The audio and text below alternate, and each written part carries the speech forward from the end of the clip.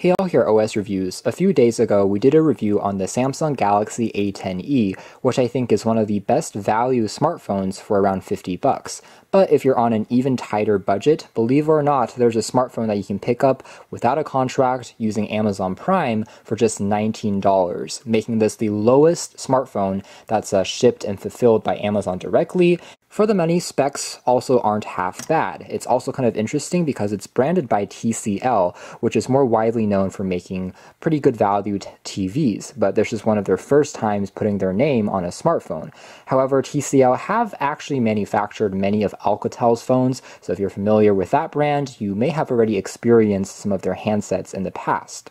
Now for the money, we are getting a 5.35-inch display, rounds up to about 5.4 inches, and it is a tall 2:1 aspect ratio, or 18:9. It also has a quad-core processor clocked at 1.1 GHz, but unfortunately it's a pretty entry-level MediaTek chip. We also have Android 8.1 Oreo, which is again decent at this price, 16 gigs of built-in storage, and 2 gigabytes of RAM. Taking a closer look at the smartphone next, there is some protective film that we can peel off on the rear to give access to the TCL logo. It is a unibody phone, just like most devices these days, which means that the battery is not user removable.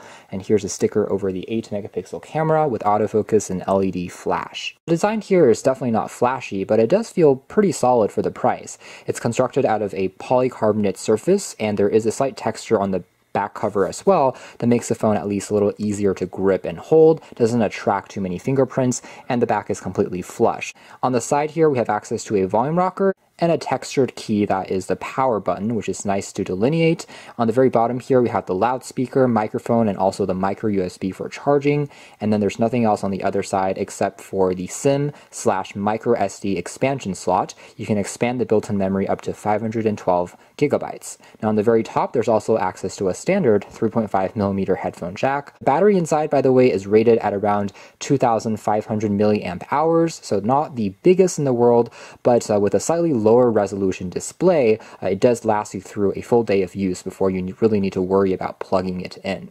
Now as a quick size comparison, here it is next to the aforementioned Galaxy A10e, which as you can see there actually has very similar overall body dimensions despite having a larger screen. It's just it has of course smaller bezels. Again, the screen here is around 5.8 inches versus 5.4 inches, but overall the kind of body here are about the same. And here is another device, the Samsung Galaxy S8, which you can see also has pretty similar overall dimensions. Before we dive deeper into the review, let's start with examining the screen a little further.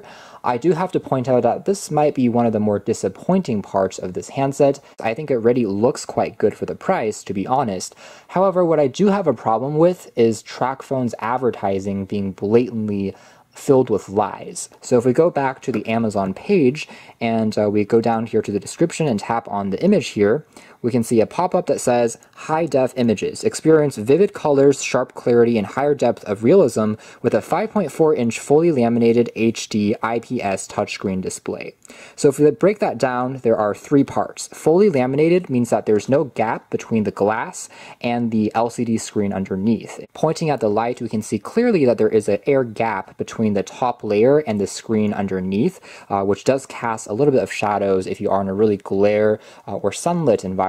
Versus a truly laminated display like they claim, there is no gap between the layers, just adding for a bit more of clarity, and it's a manufacturing process that's a little bit more expensive. So again, that first part of the advertisement stating laminated is actually false. The second part says HD. Now what HD means is 720p resolution, but this is in fact not a 720p display. To be more specific, it's 480 by 854 for resolution, which again is actually quite average for a phone of its price. But again, it's TracFone and Amazon's ad kind of being deceptive there because it's not HD, it's sitting at 480p, and that's the highest resolution that you can use to watch, say, YouTube videos with. Third part of the statement says IPS. What IPS means is in-plane switching. It's a technology used by LCD screens to create wider viewing angles, where if we tilt the screen because of the IPS technology, we should still be able to see colors represented just like we're looking at it head on. But actually, this is a regular TF T-in panel. It's not IPS. I say that because as we tilt the screen, you can see how the colors do pretty quickly fade out, just like on slightly older displays from yesteryear, where if we look at it from kind of a top-down angle, you can see that the colors should still be preserved as opposed to becoming kind of blackened out. So this is in fact not a IPS display. It's a slightly cheaper regular T-in display. Again, for the price, it's already a great phone. I just don't understand why TracFone has to directly lie and give us a statement that's basically 100% false. It's not fully laminated, it's not HD, and it's not IPS. So moving past that slightly disappointing ad print, we can take a closer look now at the performance of the phone. And as a whole, I would say it's decent for an entry-level device. It is a very stock phone, so luckily that means TCL hasn't really installed their custom software on top of Android 8.1, so we do have the traditional drawer here to swipe up, just like a Android 1 device would. Drag down notification shade also gives us access to quick shortcuts. In terms of software, we have all the regular Google apps installed by default, including access to YouTube. There is Gmail, Chrome, so on and so forth. But there's also a handful of some bloatware from TracFone, as well as a handful of trial games like Coin Master, Solitaire. There's also Crosswords, Idle City, Idle Farm. All of these are installed by default from TracFone and TCL. Now, if we take a look at the camera performance first, we can double tap here to launch into the camera. It's not as basic as you'd think. There is actually access to HDR, and 8 megapixels for the camera resolution is actually quite good for the price. Again, compared to, say, the Samsung Galaxy A10e, which is a phone that sells for more than twice the price, it also has an 8 megapixel sensor. The neat trick that TCL designed is you can swipe from any edge, the top or the bottom, to bring up a kind of virtual slider area, very similar to Nokia's Lumia phones in the past, that gives you a carousel view that are easier to click using just one hand.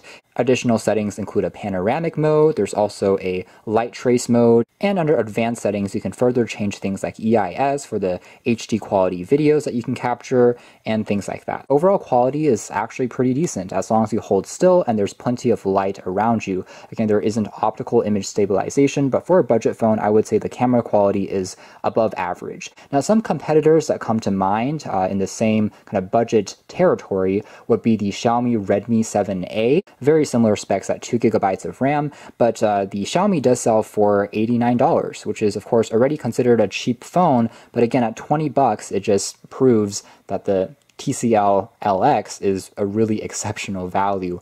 Some other samples here. Again, you do have to be patient because sometimes it takes a split second for the images to be taken.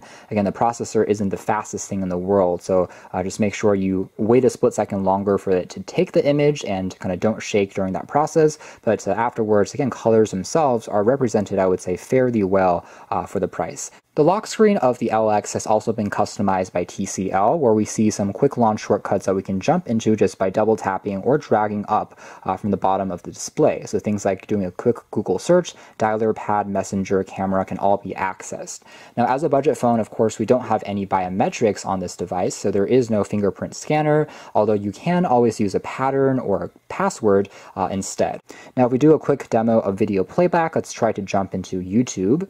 One of the best attributes of this phone is going to be its Wi-Fi reception strength. Just because it is made entirely out of plastic, it seems like we're always able to get nearly full bars of reception, even though the router is actually quite far away from this room right now. The Wi-Fi strength is actually a little bit stronger even than the Samsung Galaxy A10e.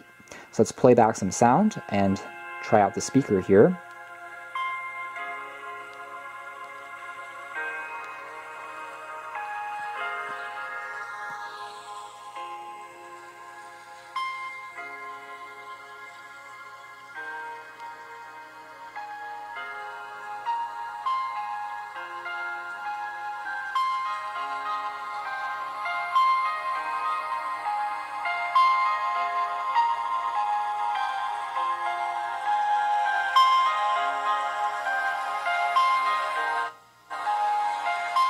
To have access to all the goodies with Android 8.1, including split screen multitasking. such as going into, say, a Google search here, and you can see that both apps are running.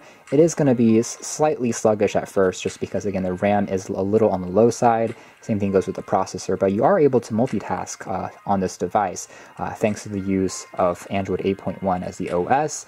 And again, with this taller aspect ratio, it does indeed work if you want to access that feature.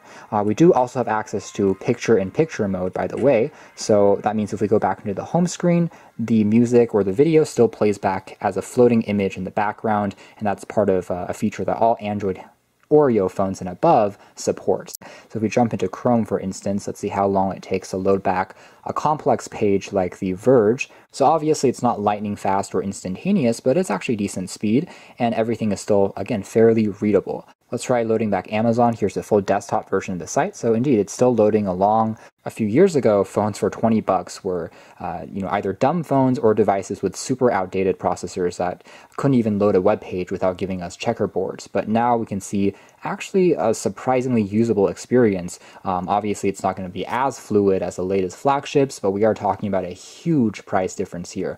We do have a handful of kind of apps open in the background. It still is opened up, as you can see there, if we're jumping back. So the 2 gigabytes of RAM is actually being used fairly effectively by the system, which is nice to see. There are a handful of unique wallpapers that TCL has built on in, which we can take a quick look at here. So some by TrackPhone and then some from TCL that you can kind of cycle through and obviously download more if you don't like the numbers that you see here. The last thing that we can take a look at would be probably gaming performance, and some of the pre-installed apps are a good kind of demo of that. Overall, I would say for light gaming, it does work all right, but don't really use this for extensive gaming such as PUBG or Asphalt 9. On those types of games, it will be very sluggish and frame rates are going to be quite low, just because we are talking about pretty much the most entry-level configuration in terms of the processor on here from MediaTek. But overall, again, it's functional. Just be a bit more patient in terms of loading things back once they are open. Again, for relatively simple titles, especially for puzzle-type games, strategy games, it does still work. Crossy Road, it will be still functional, and again, for simpler games and titles, it actually does all right. And again, it's still a pretty enjoyable experience thanks to a relatively immersive and large screen. As a secondary phone, as a backup phone for kids or the elderly, it's more than acceptable. And there are, again, some occasional moments of sluggishness or hesitation here and there, drop frames, but it's not going to kill you from using the device, which, again, for the price is already a success. So you can check out more details if you are interested in the links down below, but for now, that's been our video. That's been the extremely affordable TCL LX, a $20 Android smartphone with a modern 2:1 aspect ratio display.